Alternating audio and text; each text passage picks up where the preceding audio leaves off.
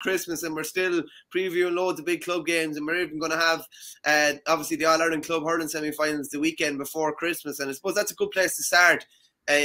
What do you think of the Soccer World Cup final being on that Sunday, and the GA knowing well in advance that it's on that Sunday, and them fixing 2 All-Ireland Club Hurling semi-finals, and particularly, to me, the biggest club hurling game in many's a year on the same time as the soccer final?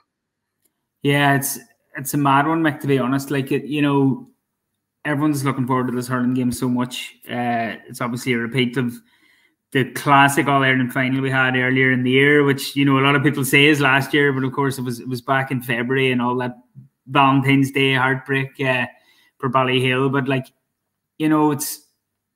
I think it's a daft move from the GA, being honest.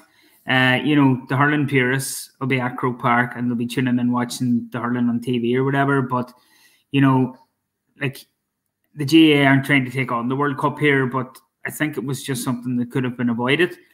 I think the World Cup final kicks off at 3 o'clock, and then the game of Croker kicks off at 3:30. So there's not really much leeway for enjoying both games comfortably. I just think it was a wrong move. I remember Donegal playing an Ulster Championship game in 2002 when Ireland were in a last 16 game against Spain, and the game had gone to penalties by the time the game threw in, and I think that game was on a Clonus against Derry.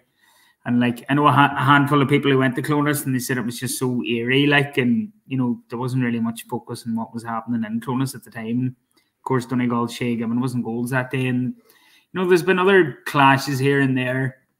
I can remember in 2016, I think Kildare were playing Westmeath at Croke Park when Ireland were playing France in the last 16 of the Euros. And I remember being in the media centre at Croker watching it, and the soccer was on the big screens in Croke Park as well. So, but there was nobody in the stadium bar the Seagulls as the teams were doing their warm-ups. So it was a very, very strange day. It was definitely something that could have been avoided, and probably should have been avoided in my own opinion, Mick. But we're in for a great hurling game either way, and what's going on out in Qatar won't impact that. But at this time of year, when people have been moaning about elite games taking place, and the inter-county being finished in July and everything else, this is the most elite game we're going to have since the All-Ireland finished, and the fact that it's clashing with such a major global event is a real shame, in my opinion. I'm not saying that we need to bow to other codes or anything like that. I just think it stands to reason.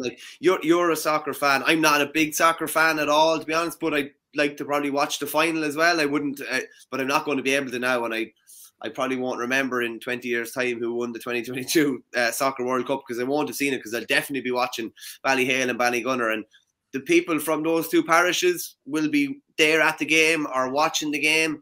But I think it's the bigger picture. I know Richard Hogan says here, Kilkenny v Offaly for Italia 90. I think Ireland were playing Egypt at the time in one of the worst games in World Cup history, but it was only Offaly beat Kilkenny that day, and I think there was the guts of about, I think it was 9,000 in Croke Park for, a brilliant Offaly performance, and one that's probably forgotten maybe as a result of that as well. So I don't know. I just think I don't think we need to bow to other sports or anything like that. And I know we're not in the World Cup, but I just think someone actually suggested to me that they could have played the games, the 2 semi-finals at the same time, even in different venues, and put one of them live on TG Catter and put one of them live on the TG Catter YouTube or something like that. And it's a funny one as well, because the All-Ireland finals aren't until mid to late January, so there's almost like a rush with getting these All-Ireland semi-finals played before Christmas as well. So it strikes me as strange, to be honest, and we're probably shooting ourselves in the foot when we have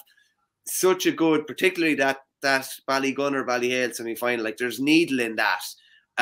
There's Needle from last February. There's even Needle from Colin Fennelly's comments saying about how he kind of took Barry Coughlin's speech even personal, and he said maybe there was a bit of a lack of respect. So I think I've been kind of saying it's not often there's club games will get the coverage of an inter-county game or the build-up of an inter-county game, but I think this will, and I just think we're shooting ourselves in the foot a small bit. Yeah, definitely. And when it comes to the neutral as well, Mick, if there was lads scotching around Dublin there on Sunday, they could have easily tipped into Croke Park for this game, or even just tuned in for it on the TV. But I think a lot of the middle ground, just general sports fans, are going to be tuning into the World Cup final. That's just how I see it. And